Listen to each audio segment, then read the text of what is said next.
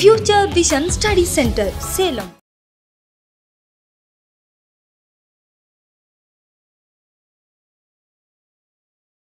So constitution பார்த்திருக்கோம் அதுல வந்து parliament section வந்து பார்த்திருக்கோம். So அதுல ரொம்ப முக்கியமானது பார்க்க வந்து article 98 எதை பத்தி பேசுது அப்படினா secretariat பத்தி பேசுது. So what is the need for the secretariat to make the functions of parliament? Parliament ஓட reorganized structure அது வந்து பெர்ஃபார்ம் பண்றதுக்கு எபிலிட்டி வந்து ஒரு ஆபீஸ் தேவை சரிங்களா ஏபிள்டு ஒரு ஆபீஸ் தேவை சோ அப்ப அத செக்ரட்டரிங்கிறது வந்து இருக்கும் சரிங்களா செக்ரட்டேரியட் அப்படி நம்ம சொல்லலாம் இந்த செக்ரட்டேரியட் என்ன பண்ணா பார்லிமெண்டரி ஃபங்க்ஷன்ஸ் ஆர்கனைஸ் பண்ண தேவையான ஏற்பாடுகளை இது வந்து செய்யும் அப்படி நம்ம சொல்லலாம் so after that article 99 most important point the oath and affirmation அப்படி நம்ம சொல்லுவோம் சரிங்களா oath and affirmation of the members every member of parliament should take the affirmation அப்படி நம்ம சொல்லலாம் சரிங்களா சரி இவங்களுக்கு affirmation யார் எடுத்து கொடுப்பாங்கன்னா ஸ்பீக்கர் தான் அப்படி நம்ம மென்ஷன் பண்ணலாம் சோ ஆர்டிகல் 99 அப்படி நம்ம சொல்லலாம் சரிங்களா article 100 voting in the houses அப்படி நம்ம சொல்லலாம் so voting in the houses அப்படி நம்ம சொல்லும்போது so what is the need for the vote எதுக்காக வந்து நடத்துவாங்கன்னு சொல்லலாம் சரிங்களா மெம்பர் ஆஃப் பார்லிமெண்டா இருக்கிறவங்க ஒரு காலகட்டத்துல ஒரு பர்టిక్యులர் விஷயத்தை ஆதரிச்சு ஓட்டு போட்டாகணும் அப்படி நம்ம சொல்லலாம் சரிங்களா so first factor பார்க்கலாம் ரிமூவல் ஃபங்க்ஷன் அப்படி நம்ம சொல்லலாம் ரிமூவல் ஃபங்க்ஷன்னா ஒரு பிரசிடென்ட்டையோ அல்லது வைஸ் பிரசிடென்ட்டையோ அல்லது வந்து சுப்ரீம் கோர்ட்டோட ஜட்ஜியோ யாராவது ஒருத்தர் வந்து ரிமூவ் பண்றாங்கன்னா அந்த ரிமூவ் ஃபங்க்ஷனுக்கு ரிமூவல் ரெசல்யூஷனுக்கு வந்து ஓட்டிங் வந்து நடத்துவாங்க சரிங்களா எஸ் நோ அந்த மாதிரி நம்ம மென்ஷன் பண்ணி நம்ம குரல் வாக்கெடுப்பு மூலமா சொல்லலாம் அல்லது கையை உயர்த்துதல் அந்த மாதிரியான வாக்கெடுப்பு முறைகளும் இருக்குது அப்படின்னு நம்ம சொல்லலாம் ஸோ ஃபர்ஸ்ட் ஒன் இஸ் பார்த்தீங்க அப்படின்னா ரிமூவல் ஃபங்க்ஷனுக்கான ஓட்ஸ் அப்படின்னு நம்ம சொல்லலாம் சரிங்களா அதுக்கப்புறம் பார்த்தீங்கன்னா இந்த ஃபினான்சியல் பில் இது மாதிரி இருக்கக்கூடியதை பாஸ் பண்ணும்போது ஓட்டிங் எடுப்பாங்க சரிங்களா ஸோ அதுக்கும் நம்ம இது வந்து கொடுப்பாங்க தென் அமெண்ட்மெண்ட்ஸ் பர்டிகுலராக அமெண்ட்மெண்ட்ஸ் ஒவ்வொரு டைமும் எடுக்கும்போது அதில் வந்து ஓட்டிங் வந்து இருக்கும் அப்படின்னு நம்ம சொல்லலாம் ஸோ ஹவவர் ஒரு அமெண்ட்மெண்ட் பாஸ் பண்ணுறதுக்கு முன்னாடி ஒரு ஹவுஸை ரீஆர்கனைஸ் பண்ணிட்டு அதில் செக் பண்ண வேண்டிய பேசிக்கான விஷயம் கோரம் nothing but the minimum members so minimum members அப்படின்னா ஒரு ஹவுஸ்ல 10ல் 1 பங்கு உறுப்பினராவது இருந்தாதான் அந்த ஹவுஸை ஆர்கனைஸே பண்ண முடியும் ஸோ ஃபார் எக்ஸாம்பிள் வந்து ஒரு 500 மெம்பர்ஸ் இருக்காங்க அப்படின்னா அதில் 1/10 வந்து 50 மெம்பர்ஸாவது இருந்தால் தான் அந்த ஹவுஸ் வந்து ஆர்கனைஸ் பண்ண முடியும் அப்படின்னு நம்ம சொல்லலாம் ஸோ அப்போ ப்ரொபோர்ஷனாக நம்ம என்ன ஞாபகம் வச்சுக்கலாம் 1/10 members to needed to fulfill the quorum அப்படின்னு நம்ம சொல்லலாம் சரிங்களா 10ல் 1 பாகம் உறுப்பினர் இருந்தால் மட்டும்தான் கோரத்தை வந்து ஃபுல் பண்ண முடியும் அப்படின்னு நம்ம சொல்லலாம் let us consider லோக்சபா அல்லது ராஜ்யசபா சரிங்களா ராஜ்யசபால மினிமம் ஒரு 25 மெம்பர்ஸ் ஆவது இருக்கணும் லோக்சபால ஒரு மினிமம் வந்து 55 மெம்பர்ஸ் ஆவது இருக்கணும் ஃபார் த கோரம் அப்படின்னு சொல்லி அவங்க வந்து மினிமமா மென்ஷன் பண்ணியிருக்கிறது அப்படின்னு நம்ம சொல்லலாம் தென் வந்து காஸ்டிங் ஓட்னா என்ன அப்படின்னா சமநிலையா ஆயிடுச்சு சரிங்களா ஓட்டு வந்து சமநிலை ஆயிடுச்சு அப்படின்னா ஸோ அப்போ வந்து பார்த்தீங்க அப்படின்னா காஸ்டிங் ஓட்டு வரலாம் சரிங்களா அப்போ யார் ப்ரிசைடிங் ஆஃபீஸராக இருக்காங்களோ அந்த ப்ரிசைடிங் ஆஃபீஸர் வந்து முடிவு பண்ணலாம் சரி whether they want to vote R not அப்படின்னு நம்ம சொல்லலாம் that is called costing vote அப்படின்னு நம்ம சொல்லலாம் next article 101 vacation of seeds அப்படின்னு சொல்லி சொல்றாங்க சரிங்களா vacation of seeds Y seeds வந்து வெக்கேஷன் ஆகுது அப்படின்னாங்கிறத பார்க்கலாம் சரிங்களா அதுக்கான விஷயங்கள் மென்ஷன் பண்ணியிருக்காங்க ஸோ அதில் டபுள் மெம்பர்ஷிப் அப்படின்னு சொல்லி ஒரு செக்ஷன் கொடுத்துருக்காங்க சரிங்களா சரி ஓகே ஒரு 5 இயர்ஸ் டேர்ம் முடிஞ்சிருச்சு அப்படின்னா அந்த போஸ்ட் ஆட்டோமேட்டிக்கலி வேக்கண்ட் ஆயிரும் சரிங்களா ஒன்று ரெண்டாவது பார்த்தீங்க அப்படின்னா டபுள் மெம்பர்ஷிப் ஒருத்தர் வந்து லோக்சபாலையும் இருக்காரு ராஜ்யசபாலையும் மெம்பர்ஷிப் இருக்கு அப்படின்னு சொல்லி பாத்தீங்க அப்படின்னா ஸோ அவங்களுக்கு 10 days டைம் தருவாங்க whether they want to decide from which house அப்படின்னு நம்ம சொல்லலாம் சரிங்களா ஸோ அப்படி இல்லை அப்படின்னா அவங்க ஃபர்ஸ்ட் எந்த ஹவுஸ்ல எலெக்ட் ஆனாங்களோ அந்த இதை வந்து கேன்சல் பண்ணிடுவாங்க அப்படின்னு நம்ம சொல்லலாம் ஸோ செகண்ட் ஒன் இஸ் பார்த்தீங்க அப்படின்னா ஒருத்தர் வந்து எம்எல்ஏவாகவும் இருக்காரு எம்பியாகவும் எலெக்ட் ஆகிறாரு அதுக்கு வந்து 14 days வந்து டைம் தருவாங்க சரிங்களா இந்த 14 daysக்குள்ள ரெண்டாவது ஏதாவது ஒரு போஸ்ட் ரிசைன் பண்ணல அப்படின்னா அவங்களோட பார்லிமெண்டரி மெம்பர்ஷிப்பை கேன்சல் பண்ணிடுவாங்க அப்படின்னு வந்து சொல்லலாம் சரிங்களா ஸோ அதுதான் இந்த டபுள் மெம்பர்ஷிப் ஓரியன்டா இருக்கு டிஸ்குவாலிஃபிகேஷன் பத்தி ஆர்டிகல் 102 சொல்லியிருக்காங்க அதை நம்ம அங்கே பார்த்துக்கலாம் ரெசிக்னேஷன் சரிங்களா ஸ்பீக்கருக்கு தன்னோட ரெசிக்னேஷன் வந்து எழுதி வந்து கொடுக்கறது இன்கேஸ் ஆஃப் ஸ்பீக்கர் ஏத்துக்கல அப்படின்னா அதுல how genuine he is how he is keen to the decision அப்படிங்கறத ப்ரூவ் பண்ணணும் சரிங்களா அவர் அந்த டெசிஷன்ல எவ்வளவு உறுதியா இருக்கிறாரு உண்மையா இருக்கிறாருங்கிறத ப்ரூவ் பண்ணாவே அவங்க வந்து ரெசிக்னேஷன் அக்செப்ட் பண்ணிப்பாங்க தென் த ஆப்சன்ஸ் சரிங்களா ஆப்சன்ஸ் 60 days கண்டினியூஸ் ஆப்சன்ஸ் இருந்துச்சு அப்படின்னா அவங்கள வந்து ரிமூவ் பண்ணிடுவாங்க அப்படின்னு நம்ம சொல்லலாம் சரிங்களா இந்த இடத்துல ஒரு பாயிண்ட் இருக்கு சரிங்களா என்ன பாயிண்ட் அப்படின்னா ஒரு செஷன் வந்து அட்ஜர்ன் ஆயிடுச்சு அப்படின்னா அந்த 60 days வந்து கால்குலேட் பண்ணுவாங்களா அப்படின்னு பாத்தீங்கன்னா 4 daysக்கு மேல அட்ஜர்ன் பண்ணா அதை வந்து கால்குலேட் பண்ண மாட்டாங்க அதுக்குள்ள இருந்துச்சுன்னா அது வந்து கால்குலேட் ஆகும் அப்படின்னு நம்ம சொல்லலாம் so article 102 article 102 disqualification of the membership பத்தி பேசுது. நத்திங் பட் ஆன்டி டிஃபெக்ஷன் அப்படின்னு நம்ம சொல்லலாம். ஸோ ஆன்டி டிஃபெக்ஷன் ஒரு கட்சியிலிருந்து இன்னொரு கட்சி தாவும் போது 10th ஷெட்யூல் படி அதில் கொடுத்துருக்கூடிய கிரைட்டீரியா ஃபுல்ஃபில் அந்த கிரைட்டீரியால ஒருத்தர் வந்து ரிமூவல் ஆகிறாரு, disqualify ஆகிறாருன்னா they can be disqualified. அதுக்கப்புறம் இல்லாமல் ஆஃபீஸ் ஆஃப் ப்ராஃபிட்னு ஒன்று சொல்லியிருப்பாங்க சரிங்களா. ஸோ ஆஃபீஸ் ஆஃப் ப்ராஃபிட் வந்து அரசுக்கு கணக்கு காட்டாம வச்சிருக்கக்கூடிய ஆஃபீஸ் ஆஃப் ப்ராஃபிட் இருந்துச்சுனாலும், அதே மாதிரி குற்ற வழக்கில் தண்டனை பெற்றாங்கன்னா சரிங்களா, சென்டென்ஸ் ஃப்ரம் த கோர்ட் அப்படின்னு சொன்னாலும், அதுக்கப்புறம் பார்த்தீங்க அப்படின்னா மால் ப்ராக்டிஸ் பண்றது, எலெக்ஷன்ல வந்து அவங்க கொடுத்துருக்கூடிய எலெக்ஷன்ல கொடுத்துருக்கூடிய நாம்ஸை மீறுறது, ஸோ இந்த மாதிரியான விஷயங்கள் வந்துச்சுன்னா அவங்கள டிஸ்குவாலிஃபை பண்றதுக்கான சான்சஸ் இருக்கு அப்படின்னு நம்ம சொல்லலாம். Article 103 decision on questions of disqualification அப்படின்னு நம்ம சொல்லுவாங்க. டிஸ்குவாலிஃபிகேஷன் தொடர்பாக ஏற்படக்கூடிய அந்த கொஸ்டின்ஸ்க்கான விளக்கங்களை வந்து கொடுக்கறது அப்படின்னு வந்து மென்ஷன் பண்ணியிருப்போம் article 104. Then article 103, article 104 most important article which means penalty for sitting without taking affirmation to the article 99 சரிங்களா. ஆர்டிகல் 99ல என்ன சொல்லியிருக்காங்கன்னா oath and affirmation for the members mention பண்ணியிருக்காங்க. ஸோ அப்படி அஃபர்மேஷன் வந்து எடுக்காமவே ஹவுஸ்ல வந்து உட்காந்துக்கிறது அப்படின்னு நம்ம சொல்லுவாங்க. Whether it is in Lok Sabha R Rajya Sabha அப்படி இருந்தாங்க அப்படின்னா அவங்களுக்கு வந்து ஃபைன் போடுவாங்க அப் டு 500 rupees. ஸோ அதை பத்தி பேசுறாங்க ஆர்டிகல் 104. ஆர்டிகல் 105 வந்து powers privileges to the powers and privilege to the people அப்படின்னு நம்ம மென்ஷன் பண்ணலாம். So who were in the part of parliament, that is member of parliament சரிங்களா. Member of பார்லிமெண்ட்டுக்கான powers and privileges பத்தி பேசியிருக்காங்க சரிங்களா. 106 என்ன பத்தி பேசுனா சாலரிஸ் அண்ட் அலோவன்சஸ் பத்தி பேசுது சரிங்களா. ஸோ சாலரிஸ் 2018ல 1 lakh இம்ப்ரவைஸ் பண்ணிடுறாங்க. 1 lakh salary, அலோவன்ஸ் வந்து 70,000, ஆஃபீஸ் அலோவன்ஸ் வந்து 60,000. இது எல்லாமே பெர் மந்த்துக்கு சரிங்களா. பெர் மந்த் அப்படின்னு நம்ம சொல்லலாம் சரிங்களா. மந்த்லி இவங்களுக்கான கொடுத்துருக்கூடிய அலோவன்சஸ் அண்ட் சாலரிஸ் பத்தி பேசுது அப்படின்னு நம்ம சொல்லலாம். The legislative procedure of the parliament அப்படின்னு சொல்லி பார்க்கலாம். ஸோ legislative procedure என்ன, டு மேக் த லெஜிஸ்லேஷன் அப்படின்னு நம்ம சொல்லலாம். ஒரு சட்டம் இயற்றும் முறை அப்படின்னு நம்ம சொல்லலாம். ஸோ அதன் அடிப்படையில் நம்ம பார்க்கலாம். It can be public bill as a private bill சரிங்களா. பப்ளிக் பில் பிரைவேட் பில்னு 2 டைப்ல எந்த பில் வேணா கொண்டு வரலாம் அப்படின்னு நம்ம சொல்லலாம். இருந்தாலும் பப்ளிக் பில் பார்த்தீங்க அப்படின்னா ஒரு ரொம்ப முக்கியமான ஒரு மினிஸ்டரால வந்து எடுத்துட்டு வரும் அப்படின்னு நம்ம சொல்லுவாங்க சரிங்களா. மேக்ஸிமம் ரூலிங் பார்ட்டியில இருந்தா அந்த பப்ளிக் பில் வந்து வரும். அது மட்டும் இல்லாம அந்த பப்ளிக் பில் பாஸ் ஆகிறதுக்கான பாசிபிலிட்டி ரொம்ப ரொம்ப அதிகம் அப்படின்னு நம்ம சொல்லலாம் சரிங்களா.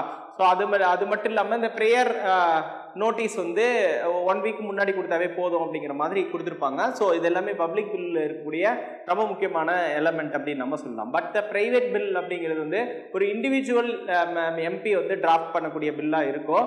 ஸோ மேக்ஸிமம் வந்து ஆப்போசிஷன் சைட்ல இருக்கிறவங்க வந்து அதை டிராஃப்ட் பண்ணுவாங்க. ஸோ அப்படி டிராஃப்ட் பண்ணும்போது அதோட பாசிபிலிட்டி ஆஃப் அக்செப்டிங் அப்படிங்கிறது ரொம்ப கம்மி தான். ஸோ அது மட்டும் இல்லாமல் 1 month பிஃபோர் வந்து அவங்க சொல்லியிருக்கணும் இந்த பிரைவேட் பில்லை வந்து நாங்கள் இது பாஸ் பண்ணுவோம் அப்படிங்கிற மாதிரி மென்ஷன் பண்ணியிருப்பாங்க. ஸோ அதுதான் that is called public versus private bill அப்படின்னு நம்ம சொல்லலாம். ஸோ அப்போ நார்மலாக ஒரு பில் எப்படி என்னென்ன கேட்டகரியில் இருக்கும் அப்படின்னு நம்ம சொல்லலாம் சரிங்களா. ஆர்டினரி பில் அப்படின்னு வந்து சொல்லுவாங்க. ஆர்டினரி பில்னா என்னன்னா மணி அல்லது ஃபினான்சியல் எலமெண்ட் எதுவுமே இல்லாத ஒரு ஆர்டினரி பில் அப்படின்னு நம்ம சொன்னா அதை மென்ஷன் பண்ணலாம் சரிங்களா.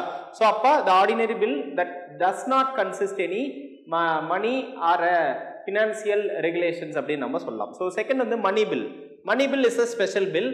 அதே மாதிரி ஃபினான்சியல் பில் அப்படிங்கிறது ரிலேட்டட் டு ஃபினான்ஸ் அப்படின்னு நம்ம சொல்லலாம். ஸோ மணி பில்ங்கிறது சிம்பிளா டாக்ஸேஷன் ஓரியன்டா இருக்கும் அப்படின்னு சொல்லி புரிஞ்சுக்கலாம். ஸோ அதை பத்தி நம்ம இன்டெப்தா நம்ம பார்க்க போறோம். So then the constitutional amendment bill, the most significant element is constitutional amendment bill அப்படி நம்ம சொல்லலாம். To make the amendment in the Indian constitution. So Indian constitutionல ஒரு சில amendment எடுத்துட்டு வரதுக்கான ஒரு factors வந்து இதுல கொடுத்திருப்பாங்க அப்படின்னு நம்ம சொல்லலாம். So அப்ப there are bill categorized into the 4 type அப்படின்னு நம்ம சொல்லலாம். Ordinary bill, money bill, financial bill, constitutional bill அப்படின்னு நம்ம சொல்லலாம். So அப்ப அந்த பில்லை வந்து நிறைவேற்றக்கூடிய மெத்தட் எப்படி வந்து enact பண்ணலாம்னு பார்க்கலாம். Article 107 provision to introduce the bill, that is called ஒரு ஆர்டினரி பில் வந்து எடுத்துக்கலாம். ஆர்டினரி பில் அப்படின்னு நம்ம சொல்லலாம் சரிங்களா. ஸோ அப்போ அந்த ஆர்டினரி பில் ஃபர்ஸ்ட் ரீடிங் அப்படின்னு சொல்லி எடுத்துட்டு வராங்க. First reading nothing but the introduction அப்படின்னு நம்ம சொல்லலாம். ஸோ செகண்ட் ரீடிங் தான் பார்த்தீங்கன்னா ரொம்ப லாங் ஸ்டெப் போகும். அதில் வந்து டிஸ்கஷன் ஆன் த பில் அப்படின்னு சொல்லியிருப்பாங்க. ஃபர்ஸ்ட் அந்த பில்லை பற்றின விஷயக்கூடிய ப்ரோஸ் அண்ட் கான்ஸ் வந்து டிஸ்கஸ் பண்ணக்கூடிய எலமெண்ட் இருக்கும். தென் கமிட்டி ஸ்டேஜுக்கு போகும். சரிங்களா, கமிட்டி ஸ்டேஜ் எவால்வ் பண்ணுவாங்க. ஸோ எந்த பில்லு கொடுத்துருக்குமோ அதுக்கு ரெலவெண்டாக இருக்கக்கூடிய ஒரு கமிட்டி ஸ்டேஜுக்கு போகும். தேர்ட் பார்த்தீங்கன்னா கன்சிடரேஷன். சரிங்களா, இது ஃபர்தர் மூவ் பண்ணலாமா வேணாமா அப்படின்னு சொல்லிட்டு கன்சிடரேஷன் பண்ணுவாங்க. தென் தேர்ட் ரீடிங்க்கு வந்து போகும். சரிங்களா, தேர்ட் ரீடிங் போயிட்டு ஓட்டிங் நடந்து அதை அக்செப்ட் பண்ணிப்பாங்க. சரிங்களா, send into the bill in the second house அப்படின்னு நம்ம சொல்லலாம். சரிங்களா, செகண்ட் ஹவுஸ்க்கு வந்து அந்த பில் வந்து அனுப்பி வச்சிருப்பாங்க. அந்த ஹவுஸ்ல திரும்பவும் first reading, second reading, third reading வந்து அதுவும் எனக்ட் ஆயிட்டு ஸோ ஃபைனல் பார்த்தீங்கன்னா அசென்ட் டு த பிரசிடென்ட் அப்படின்னு சொல்லுவாங்க. பிரசிடென்ட் கிட்ட போய் ரீச் ஆகும் அப்படின்னு நம்ம சொல்லலாம். ஸோ அப்போ a bill consists of 5 stages to enact the law அப்படின்னு நம்ம சொல்லலாம். ஒரு நார்மலான ஒரு பில் 5 ஸ்டேஜை கடந்தாகணும் அப்படின்னு சொல்லுவாங்க. First reading, second reading, third reading, bill in the second house and fifth one is ascent to the president அப்படின்னு நம்ம மென்ஷன் பண்ணலாம். ஸோ அப்போ இதை தான் இந்த இடத்துல மென்ஷன் பண்ணியிருக்காங்க.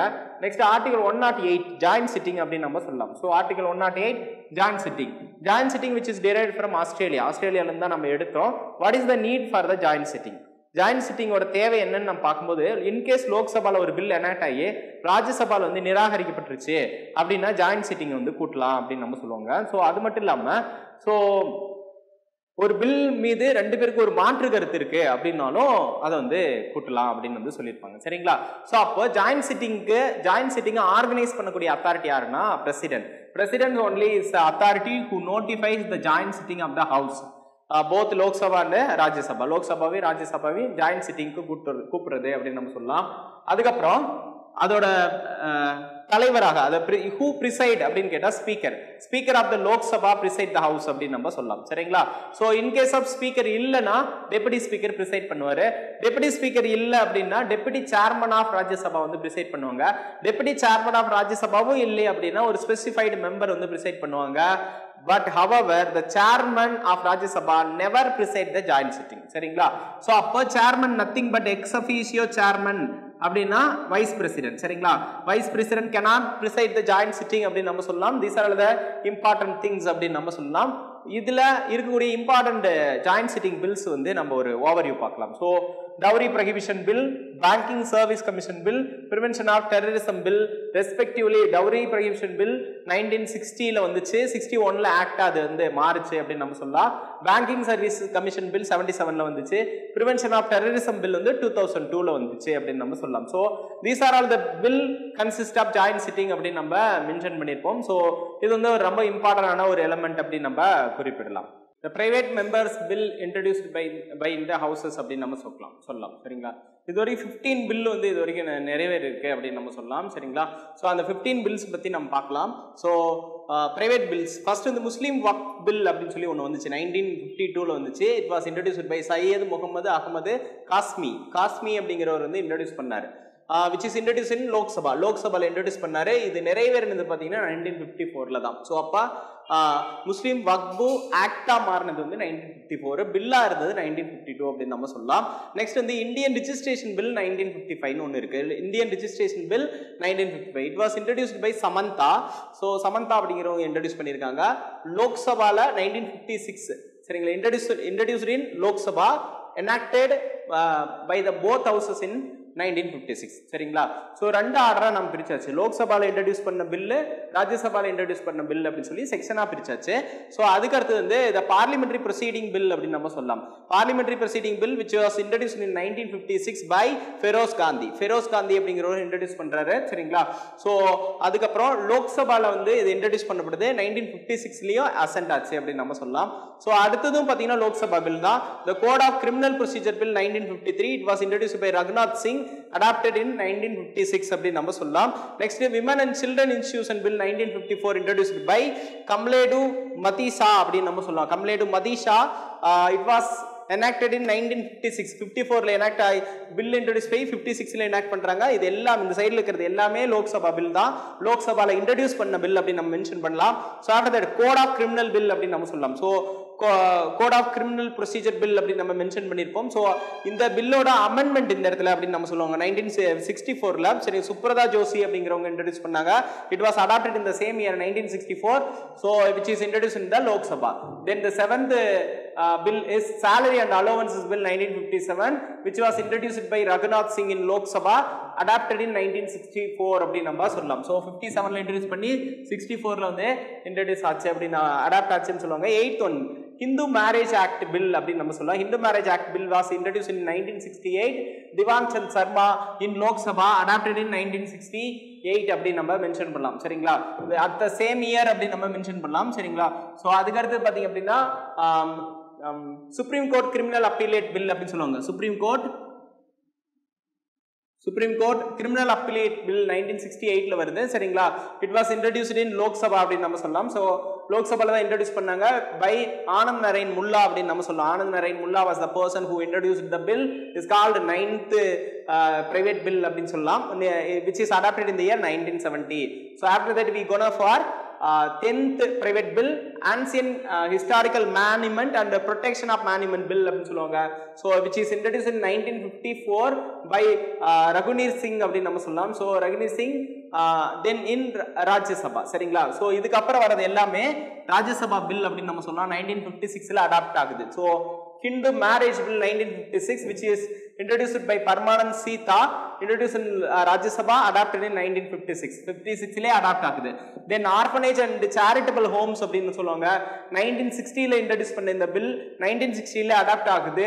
கைலாஸ் பிஹாரி மால் அப்படிங்கறவர் வந்து இத இன்ட்ரோ듀ஸ் பண்ணாருன்னு சொல்லுவாங்க.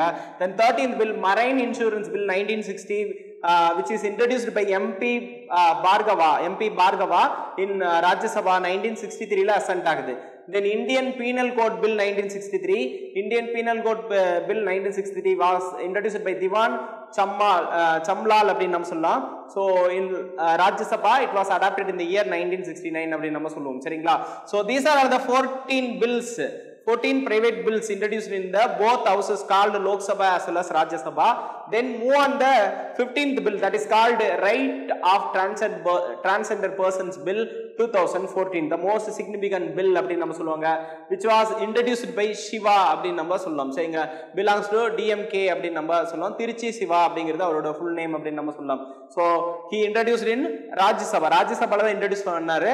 However இது 2015 ல தான் அந்த bill வந்து அடாப்ட் ஆகுது. 24th April 2015 Rajya Sabha passed the bill and 26th February 2016 ல பாத்தீங்க அப்படினா லோக் சபா அந்த பில்ல பாஸ் பண்றாங்க. சரிங்களா? சோ ராஜ்ய சபால 45 இயர்ஸ்க்கு அப்புறம் பாஸ் பண்ணப்பட்ட ஒரு பில் அப்படி நம்ம மென்ஷன் பண்ணலாம். சரிங்களா? however ஏதாவது ஒரு ஹவுஸ்ல பாஸ் பண்ணப்பட்டது இது 35 இயர்ஸ்க்கு அப்புறம் தான் அப்படி நம்ம சொல்லலாம். சரிங்களா? சோ அப்ப இது இந்த அடிப்படையில் நான் பார்க்கும்போது இந்த இயர் அப்படிங்கிறது ரொம்ப முக்கியம். 45 இயர் அப்படி நம்ம மென்ஷன் பண்ணலாம். சரிங்களா? so then the description for the 13th Lok Sabha, 14th Lok Sabha, 15th Lok Sabha and 16th Lok Sabha, 14, 15, 16th Lok Sabha ஓட இன்ட்ரோ듀ஸ் பண்ண பிரைவேட் பில்லும் அடாப்ட் ஆன பிரைவேட் பில்லையும் நம்ம பார்க்கலாம், கன்சிடர் பண்ண பிரைவேட் பில்ல பார்க்கலாம். சரிங்களா? so 13th Lok Sabha 343 private bill வந்து என்னாச்சு அப்படின்னா இன்ட்ரோ듀ஸ் பண்ணாங்க. 17 only taken account for the discussion அப்படின்னு சொல்லுவாங்க. Then 14th Lok Sabha introduced 328 வந்து பாத்தீங்க அப்படின்னா இன்ட்ரோ듀ஸ் பண்ணாங்க. 14 தான் டிஸ்கஷன் எடுத்துட்டாங்க. 15th ல பாத்தீங்க அப்படின்னா 15th Lok Sabha 372 இன்ட்ரோ듀ஸ் பண்ணாங்க. 14 தான் எடுத்துட்டாங்க டிஸ்கஷனுக்கு. 16th Lok Sabha பாத்தீங்கன்னா 206 இன்ட்ரோ듀ஸ் பண்ணாங்க. 6 only வந்து அதுல வந்து அடாப்ட் அதாவது அக்கௌண்டபிளா எடுத்துக்கிட்டாங்க அப்படின்னு நம்ம சொல்லியிருப்போம். அப்ப பிரைவேட் மெம்பர் பில்லோட ப்ரொபோர்ஷன் நம்ம பார்க்கணும். சரிங்களா?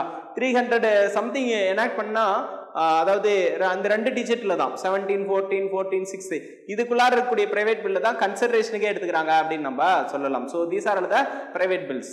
பார்லிமெண்ட்ரியோட ப்ரொசீஜர் பார்த்துட்டு இருக்கோம். Article 109 special procedure for money bill அப்படின்னு சொல்லி ஒரு விஷயத்த சொல்லியிருக்காங்க. So special procedure for money bill அப்படின்னு சொன்னா மணி பில் ஒன்லி இன்ட்ரோடியூஸ்ட் இன் லோக்சபா. லோக்சபால மட்டும்தான் மணி பில்ல இன்ட்ரோடியூஸ் பண்ண முடியும். It cannot be introduced in first time for the Rajya Sabha. ராஜ்யசபால முதல்ல இன்ட்ரோடியூஸ் பண்ண முடியாது. லோக்சபால இன்ட்ரோடியூஸ் பண்ணி அது அக்செப்ட் ஆனதுக்கு அப்புறம் ராஜ்யசபாவுக்கு வேணா வரலாம் அப்படின்னு நம்ம சொல்லலாம். So prior approval of president, சரிங்களா, வித் கன்சென்ட் ஆஃப் பிரசிடென்ட் அப்படின்னு நம்ம சொல்லலாம். சரிங்களா? பிரசிடென்டோட முன் அனுமதியின் பெயர்ல இந்த லோக்சபால மணி பில் இன்ட்ரோடியூஸ் பண்ணப்படும் அப்படின்னு நம்ம சொல்லுவாங்க. ஒரு பில் நான் ஆர்டினரி பில்லா மணி பில்லான்னு டிசைட் பண்ணக்கூடிய அத்தாரிட்டி யாருக்கு இருக்குன்னா ஸ்பீக்கர் கிட்ட இருக்கு. சரிங்களா? ஸோ அப்போ இந்த ப்ரொவிஷனை நம்ம கிளியர் அண்டர்ஸ்டாண்ட் பண்ணிக்கலாம். ப்ரியர் அப்ரூவல் கொடுக்குறவர் வந்து பிரசிடென்ட். ஸோ அப்போ ஒரு பில்லை வந்து நார்மல் பில்லா இல்லை மணி பில்லா கன்வெர்ட் பண்றது யார அத்தாரிட்டி இருக்குன்னா ஸ்பீக்கர் இருக்குது. நேச்சுரலி இந்த மணி bill introduce by the minister. சரிங்களா, ஒரு மினிஸ்டரால தான் மணி பில்லை வந்து இன்ட்ரோடியூஸ் பண்ண முடியும் அப்படின்னு நம்ம சொல்லுவாங்க. அப்போ லோக்சபால இன்ட்ரோடியூஸ் பண்ணி ராஜ்யசபாவுக்கு வந்து பாஸ் பண்றாங்க. வித்தின் 14 days 14 நாட்களுக்குள்ளார அது வந்து ராஜ்யசபா வந்து பாஸ் பண்ணணும் அப்படின்னு வந்து சொல்லுவாங்க. சரிங்களா, சோ அதுல with recommendation R without recommendation எது வேணா சொல்லலாம் அப்படின்னு நம்ம சொல்லலாம். சரிங்களா, சோ அப்ப ராஜ்யசபா ஒரு சில ரெக்கமெண்டேஷன் வந்து கொடுக்கலாம். ஆனா அந்த ரெக்கமெண்டேஷனை லோக்சபா கம்பல்சரி அக்செப்ட் பண்ணிக்கணும்னு எந்த ஒரு கட்டாயமும் கிடையாது அப்படின்னு நம்ம சொல்லலாம். the maximum period of 14 days அப்படின்னு நம்ம சொல்லலாம். அதுக்கப்புறம் பிரசிடென்ட் வந்து அதுக்கு வந்து அசென்ட் கொடுப்பாரு. சரிங்களா, ஒப்புதல் கொடுக்கலாம். அந்த பில்லுக்கு வந்து அசென்ட் கொடுக்கலாம், வித்ஹோல்ட்ல வைக்கலாம். சரி, வித்ஹோல்ட்னா ஆன்சர் பண்ணாம வைக்கலாம். ஆனா it cannot be returned. சரிங்களா, so it cannot be returned. President is not able to return the money bill to the Lok Sabha or Rajya Sabha. So எதுக்குமே அதை அவரால் ரிட்டர்ன் பண்ண முடியாது அப்படின்னு சொல்லியிருப்பாங்க. Next article 110 definition for money bill. So money bill how it is defined அப்படின்னு சொல்லி பார்த்தீங்கன்னா, மணி bill is closely related to the taxation. சரிங்களா, டாக்ஸேஷன் ஓரியன்டா இருக்கும். சரிங்களா, அந்த டாக்ஸேஷன்ல என்ன கொடுத்துருப்பாங்க அப்படின்னா இன்ட்ரடக்ஷன், அபாலிஷன், ரெமிஷன் அந்த மாதிரி நிறைய கொடுத்துருப்பாங்க.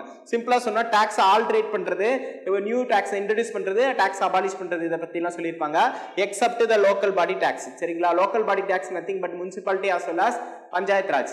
முனிசிபாலிட்டி பஞ்சாயத் ராஜோட டாக்ஸ் அபாலிஷ் பண்ண முடியாது அப்படின்னு, அதாவது மணி பில்ல சேர்க்க முடியாது அப்படின்னு நம்ம சொல்லலாம். சரிங்களா, சோ ரெண்டாவது பாத்தீங்கன்னா borrowing money of government of India அப்படின்னு நம்ம சொல்லலாம். சோ அதுல வந்து ஒரு சில சேஞ்சஸ் பண்ணலாம். அது மட்டும் இல்லாம consolidated fund of India, contingency fund of இந்தியான்னு ரெண்டு இருக்கு. சரிங்களா, கன்சாலிடேட்டட் ஃபண்ட் ஆஃப் இந்தியாவும் சரி, கான்டிஜென்சி ஃபண்ட் ஆஃப் இந்தியா ரெண்டுல எது வேணாலும் இந்த மணி பில் ஓரியன்டா இருக்கக்கூடியதுல எடுக்கலாம். சரிங்களா, சோ அப்போ அந்த மணி பில் வந்து அப்ரோப்ரியேஷன் பாஸ் பண்ணி அந்த பில்லை வந்து எடுத்துக்கலாம் அப்படின்னு நம்ம சொல்லலாம். சரிங்களா, சோ அப்போ மணி பில் அப்படிங்கிறது ஒரு ஸ்பெஷல் பர்பஸ்க்காக இன்ட்ரோடியூஸ் பண்ணக்கூடிய ஒரு பில் அப்படின்னு நம்ம சொல்லுவாங்க. which was introduced by the minister அப்படின்னு நம்ம சொல்லுவாங்க.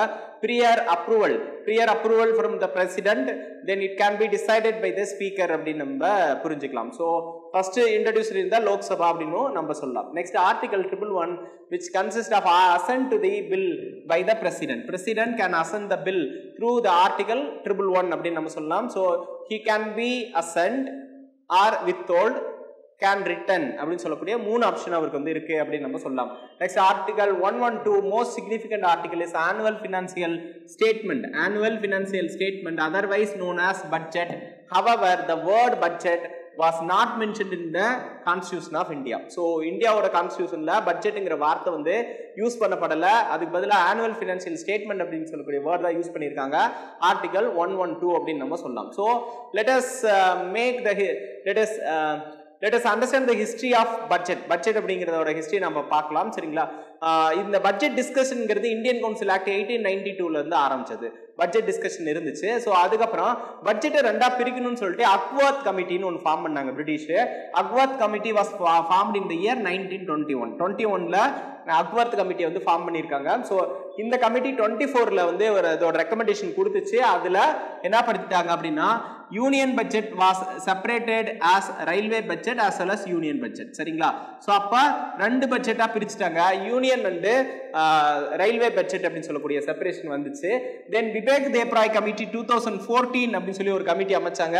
It gave the recommendation in the year 2016 for the reunite of railway budget as well as union budget அப்படின்னு நம்ம சொல்லலாம். சரிங்களா, ஸோ அப்போ railway budget and union budget ரெண்டையும் ரீயூனைட் பண்ணது பாத்தீங்கன்னா 1 February 2017 அப்படின்னு நம்ம சொல்லலாம். சரிங்களா, 2017ல தான் யூனியன் பட்ஜெட்டையும் ரயில்வே பட்ஜெட்டையும் திரும்ப என்ன பண்ணிட்டாங்கன்னா சேர்த்துட்டாங்க அப்படின்னு நம்ம புரிஞ்சுக்கலாம். So now let us understand the introduction of the budget maximum introduced in the budget session அப்படின்னு நம்ம சொல்லலாம். சரிங்களா, பட்ஜெட்ல மென்ஷன் பண்ணலாம் அப்படின்னு சொல்லுவாங்க. அப்போ ஒவ்வொரு இயரும் February month 1ஆம் தேதி வந்து பட்ஜெட் இன்ட்ரோடியூஸ் பண்ணப்படும் அப்படின்னு நம்ம சொல்லலாம். ஆனா இதற்கு முன்னாடி வந்து பட்ஜெட் வந்து February monthோட லாஸ்ட் வீக்ல இன்ட்ரோடியூஸ் பண்ணிட்டு இருந்தாங்க. அந்த ப்ரொவிஷன் வந்து சேஞ்ச் ஆயிடுச்சு. 2017ல இருந்தே ஃபர்ஸ்ட் February 2017ல என்ன பண்ணுவாங்க அப்படின்னா பட்ஜெட்டை வந்து தாக்கல் செய்வாங்கன்னு சொல்லலாம். ஸோ நவ் இந்த இடைக்கால பட்ஜெட் இன்டரிம் பட்ஜெட்னா என்ன அப்படின்னா அடுத்தது இந்த ஒரு பர்டிகுலர் லோக்சபால இருக்கக்கூடிய கவர்மெண்ட் ரூலிங் கவர்மெண்டோட டேர்ம் பாத்தீங்க அப்படின்னா மார்ச்லயே முடியுது அப்படின்னா இவங்க Februaryல புதுசா ஒரு பட்ஜெட் தாக்கல் பண்றாங்கன்னா ஃபுல் ஃபிளெஜ்டு பட்ஜெட் அவங்களால எனாக்ட் பண்ண முடியாது. they have to submit the என்னதுங்க டெம்பரரி பட்ஜெட் அப்படின்னு நம்ம சொல்லலாம். ஸோ அதனால தான் இடைக்கால பட்ஜெட் இன்டரிம் பட்ஜெட் அப்படிங்கிறத இன்ட்ரடியூஸ் பண்ணுவாங்க அப்படின்னு நம்ம சொல்லலாம். 2019 கூட இன்டரிம் பட்ஜெட் தான் வந்து இனாக்ட் பண்ணாங்க அப்படின்னு நம்ம சொல்லலாம். ஏன்னா எலெக்ஷன் வந்து 2019 வந்து நடந்துச்சு. ஸோ அதனால 2019 இன்டரிம் பட்ஜெட் தான் இருந்துச்சு அப்படிங்கிறதையும் நம்ம புரிஞ்சுக்கலாம். ஸோ இதுதான் பட்ஜெட் தொடர்பாக இருக்கக்கூடிய விஷயங்கள் அப்படின்னு நம்ம சொல்லலாம். பட்ஜெட் எனாக்ட்மெண்ட்ல ஒரு 6 ஸ்டேஜஸ் இருக்கு, அதை பத்தி பார்க்கலாம். ஸோ பார்லிமெண்ட்ல பிரசன்டேஷன் ஆஃப் பட்ஜெட் பத்தி பார்க்குறோம். சரிங்களா, பட்ஜெட்டோட ஸ்டேஜஸ் நம்ம மென்ஷன் பண்ணலாம். ஸ்டேஜஸ் ஆஃப் பட்ஜெட் அப்படின்னு நம்ம சொல்லலாம். சரிங்களா, ஸோ அதுல மொத்தமா எத்தனை ஸ்டேஜஸ் இருக்குன்னா 6 ஸ்டேஜஸ் இருக்கு. இது ப்ரீவியஸ் இயர்ல நமக்கு வந்து கேட்டிருக்காங்க. சரிங்களா, ஒரு பட்ஜெட்டை பிரசன்ட் பண்ணும்போது எத்தனை ஸ்டேஜஸ் இருக்கு அப்படின்னு சொல்லி எக்ஸாம்ல கேட்டிருக்காங்க. இட் ஆர் 6 ஸ்டேஜஸ் அப்படின்னு நம்ம சொல்லலாம். So first one is presentation of budget அப்படின்னு சொல்லுவாங்க. பட்ஜெட்டை வந்து தாக்கல் செய்தல் அப்படின்னு நம்ம மென்ஷன் பண்ணுவோம். ஸோ அது அப்புறம் general discussion about the budget அப்படி நம்ம மென்ஷன் பண்றோம். சரிங்களா, next ஸ்க்ரூட்டினிட்டி by the departmental committee அப்படி நம்ம சொல்லலாம். ஸோ நத்திங் பட் ஒவ்வொரு டிபார்ட்மெண்டல் கமிட்டியும் அந்த பட்ஜெட்ல இருக்கக்கூடிய விஷயங்கள் வந்து ஸ்க்ரூட்டினிட்டிக்கு வந்து அனுப்புவாங்க. ஸோ அப்போ பட்ஜெட் பிரசன்ட் பண்ணிட்டு டிஸ்கஸ் பண்ணிட்டு ஸ்க்ரூட்டினிட்டிக்கு வந்து அனுப்பிச்சிருவாங்க. ஸ்க்ரூட்டினிட்டிக்கு அனுப்பிச்சு முடிச்சதுக்கு அப்புறம் ஓட்டிங் ஆன் டிமாண்ட்ஸ்க்கு வந்து வரும். ஓட்டிங் ஆன் டிமாண்ட்ஸ்க்கு வரும். ஸோ அப்போ வந்து ஒவ்வொரு பட்ஜெட்ல இருக்கிறத வந்து அவங்க வந்து ஓட்டிங்க்கு வந்து கொடுப்பாங்க. சரிங்களா, ஸோ அதுக்கப்புறம் பாசிங் அப்ரோப்ரியேஷன் பில் வந்து பாஸ் பண்ணுவாங்க. சரிங்களா, அப்ரோப்ரியேஷன் ஆக்டா மாறுச்சுன்னா தான் சரிங்களா ஒரு பில்ல இருந்து மணி எடுக்கிறதுக்கு வந்து ஆக்ட் நம்ம பாஸ் பண்ணோம். ஸோ அதன்படி அப்ரோப்ரியேஷன் பில் வந்து போகும். அதுக்கப்புறம் வந்து அது வந்து ஃபினான்சியல் பில்லா இன்ட்ரடியூஸ் பண்ணி கடைசியா அதோட ஃபுல்ஃபில்மெண்ட் வந்து நிறையும் அப்படின்னு நம்ம சொல்லலாம். சரிங்களா, ஸோ இந்த ஸ்டேஜஸ் தான் நம்ம பார்க்க போறோம். சரிங்களா, ஸோ அப்போ இப்படி இருக்கும்போது அந்த ஓட்டிங் ஆன் அக்கௌண்ட் அப்படின்னு நம்ம சொல்லலாம். சரிங்களா, ஸோ ஓட்டிங் ஆன் அக்கௌண்டா இருக்கட்டும், அதுக்கப்புறம் அப்ரோப்ரியேஷன் பில்லா இருக்கட்டும் அப்படின்னு நம்ம சொல்லலாம். சரிங்களா, ஸோ அப்போ அந்த ஆர்டிகல் 113 இருந்தே ஸ்டார்ட் பண்ணலாம். ஆர்டிகல் 113 வந்து எஸ்டிமேஷன் ஆஃப் த பட்ஜெட் வந்து குறிப்போம். சரிங்களா, எவ்வளவு எஸ்டிமேட்ஸ் இருக்கு, அதுல இருக்கக்கூடிய கான்டென்ட் ஃபுல்லாவே அதுல வந்து மென்ஷன் பண்ணிருப்பாங்க.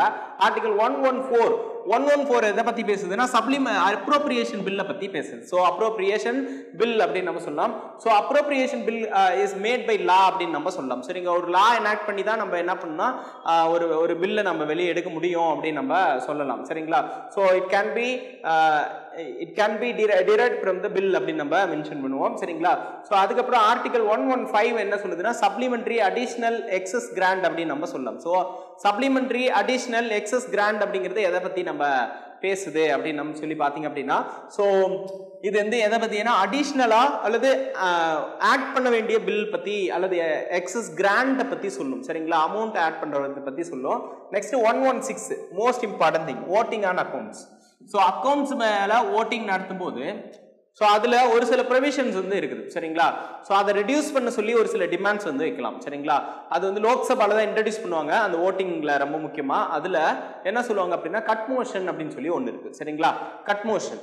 ஸோ பட்ஜெட்ல ஓட்டிங் ஆன் டிமாண்ட்ஸ் வரும்போது அதுல என்ன சொல்லியிருக்காங்கன்னா கட் மோஷன் ஒரு விஷயம் இருக்கு. சரிங்களா, ஸோ அந்த கட் மோஷனை 3 கேட்டகரியா பிரிக்கிறோம். Policy cut, economic cut, token கட்னு 3 இருக்கு. சரிங்களா, policy cut disapproval of the policy, government introduce பண்ணக்கூடிய பாலிசி வந்து சேலஞ்ச் பண்ணிட்டு அதை டிஸ்அப்ரூவல் பண்றது அப்படின்னு நம்ம சொல்லலாம். சரிங்களா, ஸோ அப்போ டிஸ்அப்ரூவல் பண்ணது மட்டும் இல்லாமல் ஆல்டர்னேட் பாலிசியை கூட அவங்க வந்து இன்ட்ரடியூஸ் பண்ணலாம் அப்படின்னு சொல்லுவாங்க. சரிங்களா, ஸோ அது வந்து 1 ரூபி ரிடக்ஷன் பேரு. சரிங்களா, policy cut consist of 1 Ruby reduction அப்படின்னு சொல்லி சொல்லுவாங்க. செகண்ட் வந்து எக்கனாமிக் கட்ல என்ன சொல்லுவாங்க அப்படின்னா ஸோ எக்ஸ்பெண்டிச்சர்ஸ் மீதாக ஒரு விவாதங்கள் நடக்கும். இந்த எக்ஸ்பெண்டிச்சர் மீதான விவாதங்கள் என்ன மென்ஷன் பண்ணுவாங்க அப்படின்னு பார்த்தீங்கன்னா ஸோ ஒரு லம்ப் சம்ம ரெடியூஸ் பண்ண சொல்லி அவங்க வந்து இன்சிஸ்ட் பண்ணுவாங்கன்னு சொல்லலாம். சரிங்களா, reduction of a lump sump அப்படின்னு சொல்லலாம். Next token cut it can be reduced. Token cut can be reduced 100 rupees அப்படின்னு நம்ம சொல்லலாம். சரிங்களா, 100 rupees வந்து டோக்கன் கட்டை வந்து ரெடியூஸ் பண்ணுவாங்க அப்படின்னு சொல்லுவாங்க. ஒரு வாக்குறுதி மாதிரி அவங்க வந்து வாங்கிப்பாங்க இந்த பர்டிகுலர் எஸ்டாப்ளிஷ்மெண்ட்டுக்கு ஓரியன்டா வரும்போது. சரிங்களா, ஸோ அப்போ policy cut, economic cut and token cut அப்படின்னு சொல்லக்கூடிய 3 செக்ஷன் இருக்குது அப்படின்னு நம்ம சொல்லலாம். சரிங்களா, தென் ஃபைனலி நம்ம என்ன சொல்லுவோம் அப்படின்னா 117 வந்து ஃபினான்சியல் பில் பாஸ் பண்றதை பத்தி சொல்லுவாங்க. சரிங்களா, ஃபினான்சியல் பில்க்கும் மணி பில்லுக்கு இருக்கக்கூடிய வித்தியாசம் என்ன, ஆர்டிகல் 110ல மணி பில் வந்து சொல்றாங்க. சரிங்களா, ஸோ மணி பில் வந்து ப்ரேயர் அப்ரூவல் ஆஃப் பிரசிடென்ட் அப்படின்னு நம்ம சொல்லுவோம். ஸோ அப்ரூவல் பிரசிடென்ட் கிட்ட ப்ரேயர் அப்ரூவல் வாங்கிட்டு வருது அப்படின்னு சொல்லுவாங்க. ஆனா ஃபினான்சியல் பில் அப்படிங்கிறது நார்மல் எப்படியோ லோக்சபா அதுக்கப்புறம் ராஜ்யசபா அப்புறம் பிரசிடென்ட் கிட்ட எப்படி வாங்குறதோ அதே மாதிரி வந்து வாங்கும் அப்படின்னு நம்ம சொல்லுவோம். சரிங்களா, financial bill 1, financial bill 2ன்னு 2 section of financial bill இருக்கு. அது இல்லாம ஒரு மணி பில் இருக்கு அப்படின்னு நம்ம சொல்லலாம். சரிங்களா, இந்த இடத்துல ஒரு பாயிண்ட் நம்ம புரிஞ்சுக்கணும் அப்படின்னு சொல்லி பாத்தீங்கன்னா ஃபினான்சியல் பில்லையும் மணி பில்லையும் நாம என்ன பண்ணலாம் அப்படின்னா அலோகேட் பண்ணலாம். சரிங்களா, சோ மணி பில் அப்படின்னா என்னன்னா மணி பில், சரிங்களா, மணி bill also a financial bill அப்படின்னு நம்ம சொல்லலாம். சரிங்களா? so all money bills are financial bill சொல்லலாம். சரிங்களா? but all financial bills are not money bill அப்படின்னு நம்ம மென்ஷன் பண்ணலாம். சரிங்களா? ஒரு மணி பில்ங்கிறது எங்க இருந்து உருவாகுதுன்னு பாத்தீங்கன்னா financial bill இருந்தா ஜெனரேட் ஆகுது. ஆனா அந்த மணி பில் இருக்கு பாத்தீங்களா, சோ இந்த பர்டிகுலர் மணி பில் வந்து பாத்தீங்க அப்படின்னா இங்க இருக்கக்கூடிய ஃபினான்சியல் பில் மணி பில் கேட்டகரியில தான் இருக்குமா ஒழிய எல்லா அதுக்கும் பொருந்தாது அப்படின்னு நம்ம சொல்லலாம். சரிங்களா? அப்ப சிம்பிளா சொன்னா அப்படின்னா all money bill R financial bill but all financial bill R not money bill அப்படின்னு நம்ம சொல்லலாம். சோ அதுதான் இதுல வந்து மென்ஷன் பண்ணி வச்சிருக்காங்க அப்படிங்கிறது இதுல கொடுத்துருக்கூடிய ரொம்ப இம்பார்ட்டன்டான ஃபேக்டரா நம்ம கன்சிடர் பண்ணலாம். சோ அப்ப நாம வந்து இதுல இருக்கக்கூடிய ரொம்ப முக்கியமான ஒரு விஷயங்களை வந்து டிஸ்கஸ் பண்ணியிருந்தோம். பட்ஜெட் ஓரியன்டா இருக்கக்கூடிய பட்ஜெட் கன்சிஸ்ட் ஆஃப் 6 ஸ்டேஜஸ், மொத்தமா 6 ஸ்டேஜ் அப்படின்னு சொல்லுவாங்க. அதுல ஃபைனல் ஸ்டேஜ்ல பாத்தீங்க அப்படின்னா ஃபினான்சியல் பில் அப்படின்னு நம்ம சொல்லலாம். சோ அதர் ப்ரொவிஷன் பத்தி பார்க்கலாம். ஆர்டிகல் 118 ரூல்ஸ் ஆஃப் ப்ரொசீஜர் அப்படின்னு சொல்லுவாங்க. ரூல்ஸ் ஆஃப் ப்ரொசீஜர் அப்படின்னா ஒரு பார்லிமெண்ட்ல இருக்கக்கூடிய ப்ரொசீஜர் பத்தி பேசுறது அப்படின்னு நம்ம சொல்லலாம். ரூல்ஸ் ஆஃப் ப்ரொசீஜர் பத்தி நம்ம ஒரே ஒரு விஷயத்தை மட்டும் ஞாபகம் வச்சுட்டா போதும். ஜாயிண்ட் சிட்டிங் கேள்விப்பட்டிருக்கோம்ல, ஆர்டிகல் 108 அதுல ரெண்டு ப்ரொசீஜர் இருக்கு, ரெண்டு ஹவுஸ் இருக்கும், லோக்சபா ராஜ்யசபா ரெண்டு ஹவுஸ் இருக்கும். ஆனா ரெண்டு ஹவுஸ்ல எந்த ஹவுஸோட ப்ரொசீஜர் ஃபாலோ பண்ணுவாங்கன்னு பாத்தீங்க அப்படின்னா லோக்சபாவோட ப்ரொசீஜர் தான் ஃபாலோ பண்ணுவாங்க டியூரிங் த ஜாயிண்ட் சிட்டிங் அப்படின்னு நம்ம சொல்லியிருப்போம். அந்த மாதிரி லோக்சபாவுக்கு ஒரு ப்ரொசீஜர் இருக்கும், ராஜ்யசபாவுக்கு ஒரு ப்ரொசீஜர் இருக்கும். ஸோ அதை பத்தி வந்து சொல்றது வந்து ரூல்ஸ் ஆஃப் ப்ரொசீஜர் அப்படின்னு நம்ம சொல்லுவாங்க. தென் பாத்தீங்கன்னா ஆர்டிகல் 119 என்ன சொல்லுதுன்னா ரெகுலேஷன் ஆஃப் லா பத்தி வந்து பேசுது. சரிங்களா? ரிகார்டிங் த ஃபினான்சியல் ப்ரொசீஜர் அப்படின்னு சொல்லுவாங்க. ஒரு ஃபினான்ஸ் ஓரியன்டான ஒரு டெசிஷன் எடுக்கும்போது அல்லது அது ஓரியன்டான ப்ரொசீடிங்ஸ் போகும்போது கண்டிப்பா ரெகுலேஷன்ஸ் ஒன்று இருக்கும். அப்ப ரூல்ஸ் அண்ட் ரெகுலேஷன்ஸ் அப்படின்னு நம்ம புரிஞ்சுக்கலாம். சரிங்களா? Article 120 languages used in parliament அப்படி நம்ம சொல்லலாம். சரிங்களா? So languages used in parliament னு சொல்லும்போது commencement of the constitution வந்து 1950. சரிங்களா? சோ ரிபப்ளிக் டே னு சொல்றோம்ல, commencement of the constitution 1950. இதுல இருந்து ஒரு 15 வருஷத்துக்கு இங்கிலீஷ் யூஸ் பண்ணலாம் அப்படி சொல்லி ஒரு எக்ஸ்டென்ஷன் கொடுத்திருந்தாங்க. சோ அதுல 1965 வரைக்கும் யூஸ் பண்ணலாம் அப்படி சொல்லி இருந்தாங்க. சரிங்களா? however official languages act னு ஒன்னு கிரியேட் பண்ணோம் 1963 ல கிரியேட் பண்ணிட்டு நம்ம இங்கிலீஷ் ஹிந்தி அப்படி சொல்லக்கூடிய ரெண்டு லாங்குவேஜஸ் வந்து இப்ப ஹவுஸ் லாங்குவேஜா நாம யூஸ் பண்ணிட்டு இருக்கோம். அது மட்டும் இல்லாம ஒரு பர்டிகுலர் பர்சன், சரிங்களா, அந்த 22 அஃபிஷியல் லாங்குவேஜ்ல ஏதாவது பேசணும், அவங்களோட மதர் டங்ல பேசணும் அப்படின்னா ப்ரியர் அப்ரூவல் படி அவங்க சப்மிட் பண்ணி அந்த லாங்குவேஜ்ல பேசலாம் அப்படின்னு நம்ம சொல்லுவோம். சரிங்களா? Next article 121 restriction on discussion அப்படின்னு நம்ம சொல்லுவோம். சரி, ரெஸ்ட்ரிக்ஷன் ஆன் டிஸ்கஷன்ல நிறைய ரெஸ்ட்ரிக்ஷன்ஸ் இருக்குது. அது பின்னாடி நம்ம வந்து அதுல இருக்கக்கூடிய பார்லிமெண்டரி ப்ரொசீஜர்ல நம்ம சேஞ்சஸ் வந்து பார்க்கலாம். தென் ஆர்டிகல் 126, சரிங்களா, 123 அப்படின்னு நம்ம சொல்லலாம். சரிங்களா? சோ 123, சரிங்களா, article 123 power of president to ப்ராமுல்கேட் the ordinances அப்படின்னு வந்து மென்ஷன் பண்ணியிருப்பாங்க. சரிங்களா? So power of president to ப்ராமுல்கேட் ordinance அப்படின்னா ஒரு ஆர்டினன்ஸ் ரிவர்ஸ் ப்ரொசீஜர் நம்ம முன்னாடி பார்த்துருக்கோம். சரிங்களா? நார்மலா ஒரு லா எப்படிங்க, லோக்சபா, ராஜ்யசபா, பிரசிடென்ட் அப்படின்னு சொல்லிட்டு இது நார்மல் ப்ரொசீஜர். ஆனா இந்த 1, 2, 3 பவர் ஆஃப் இதெல்லாம் பிரசிடென்ட் ஃபர்ஸ்ட் ப்ரோக்ளைம் பண்ணிடுவார் ஆக்ட், அப்புறம் அப்ரூவல் வந்து ராஜ்யசபாவோ லோக்சபாவோ ரெண்டும் சேர்த்து 6 வீக்ஸ்க்குள்ளார கொடுத்துருவாங்க அப்படின்னு நம்ம சொல்லலாம். சரிங்களா? ஸோ 122 அப்படிங்கிற ஆர்டிகல் எதை பத்தி பேசுது அப்படின்னு சொல்லி பார்த்தீங்கன்னா court not enquire into the proceedings of the parliament அப்படின்னு சொல்லியிருப்பாங்க. பார்லிமெண்டோட ப்ரொசீடிங்ஸ்ல கோர்ட் வந்து என்டர் ஆகக்கூடாது அப்படின்னு சொல்லி சொல்றது வந்து ஆர்டிகல் 122 அப்படின்னு நம்ம மென்ஷன் பண்ணலாம். However, we have to clear about the 3 articles 266, 267 அப்படி நம்ம சொல்லலாம். 266 வந்து கன்சாலிடேட்டட் ஃபண்ட் ஆஃப் இந்தியா அப்படின்னு நம்ம சொல்லலாம். சரிங்களா? சோ அதே 266 பப்ளிக் அக்கவுண்ட் ஆஃப் இந்தியான்னு நம்ம சொல்றோம். சரிங்களா? சோ அப்ப ஒரே ஆர்டிகல்ல ரெண்டு கான்செப்ட் இருக்குது.